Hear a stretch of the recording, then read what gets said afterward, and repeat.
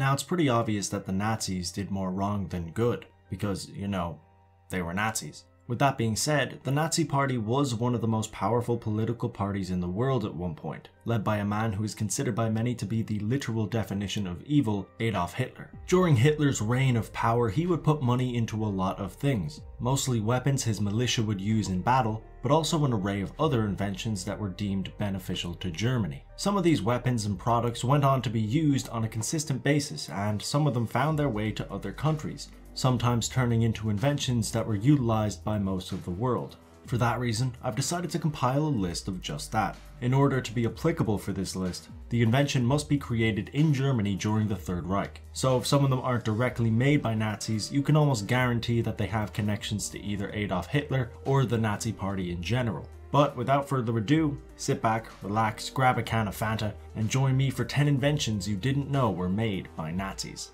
Number 1 is Fanta Orange. Hope you didn't actually grab that can of Fanta, because it was made by frickin' Nazis, man, come on. Well, it wasn't exactly made by Nazis, but they had a pretty big part to play. During World War II, there was a pretty serious trade embargo, which meant that there was restrictions as to what came in and what went out of the country. One thing the country had difficulty getting their hands on was Coca-Cola syrup, meaning distribution of the drink was minimal. Because of this, a substitute was created using the resources that Germany had. The final product was Fanta, a drink that would go on to be one of the most popular soft drinks in Europe and various parts of the world.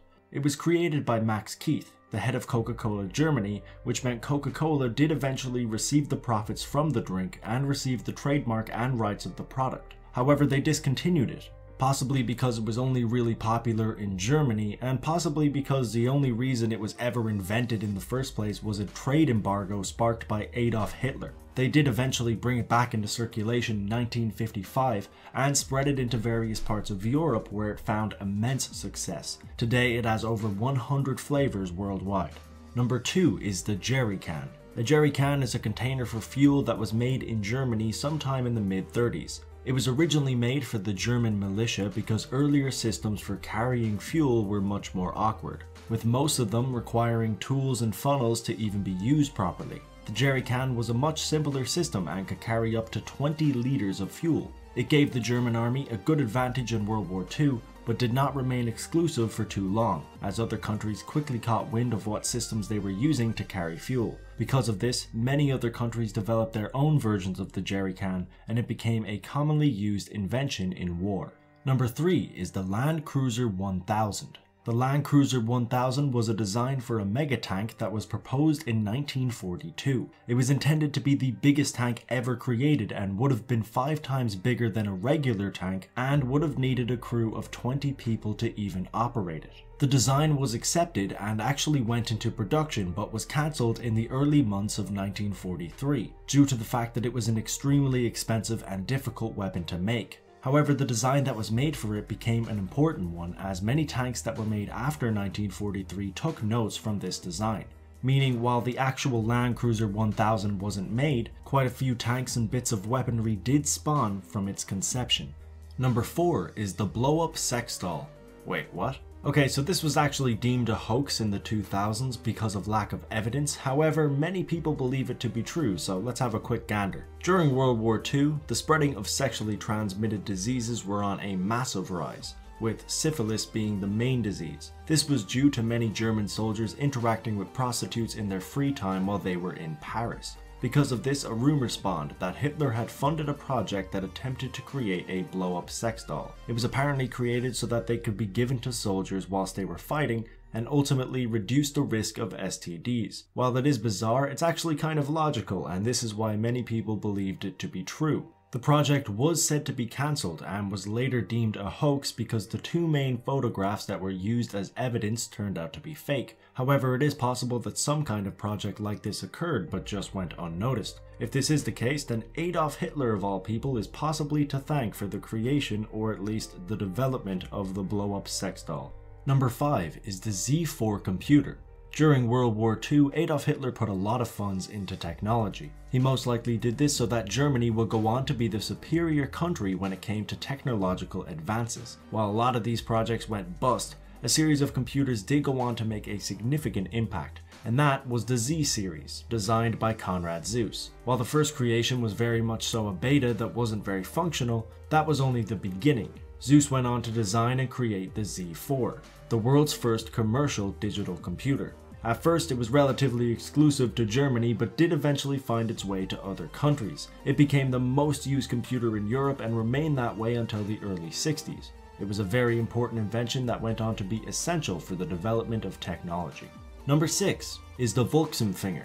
The Volksempfänger was a range of radio receivers that was designed in 1933. The idea behind it was to make it as cheap and accessible as possible so that most of the German public could get their hands on it. While this seemed like a genuine and noble reason to make it, not so much, because the radio was made at the request of none other than Joseph Goebbels, the propaganda minister who was instrumental in Hitler's rise to power. They used this radio to push Hitler's agenda, and it played a very important role in his popularity amongst the public. With that being said, a lot of future designs for radios took inspiration from this device, so it did end up doing some good.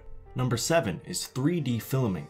Seeing as propaganda was one of the biggest tools used in Hitler's rise to power, it's not that surprising that he was fairly obsessed with filmmaking and how to use it for his benefit. Because of this, many developments were made in the German filmmaking industry. One development that many people thought was not originated by the Nazis was 3D filming. However, it turns out that this may not be the case. 2 3D films that were created by the Nazis in 1936 were discovered. They were fairly ahead of its time, as Hollywood hadn't begun using 3D in their movies until 16 years later. While they were both essentially pieces of propaganda, they were considered to be very well made. Today, 3D is a commonly used mechanism in the filmmaking industry, and it is used in many Hollywood blockbusters.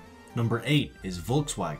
One of the main problems in Germany in the 1930s was transport. Very few people had cars as they were inaccessible due to their cost. For this reason, Adolf Hitler got involved in the production of a cheap, accessible car. He funded the People's Car Project, which would eventually develop into Volkswagen, a car company that would go on to be the second largest automaker in the world. It turned out to be a very successful project, and Germany's transport system became equal to that of America's. The current company cut their ties to all Nazi-related connections for obvious reasons, but without those fundings, it's possible that the company would never have been made.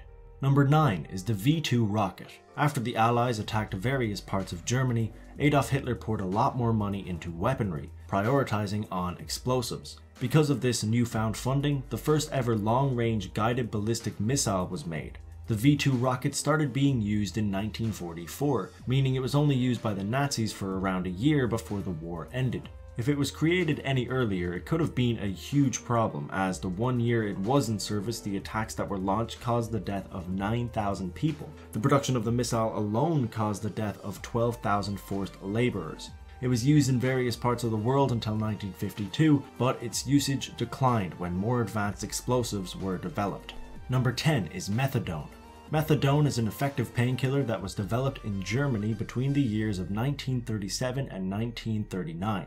It took its time to develop and become a useful drug, as the original painkiller had many side effects. However, the drug was eventually developed and became a lot safer, meaning it was able to be approved for use in the United States in 1947. It is still used worldwide today, but is regulated due to the fact that it is easy to get addicted to. It was a very handy tool for the Nazis during World War II, as the painkiller gave them an advantage in the medical department. And that's it for this video. I hope you enjoyed, and if you did, don't forget to hit that like button. I'll leave a link down below to my Twitter and my Facebook if you want to like or follow me over there to keep updated with the channel and what I'm doing. But that's all for now. I hope you enjoyed your can of Fanta, and as always, until next time.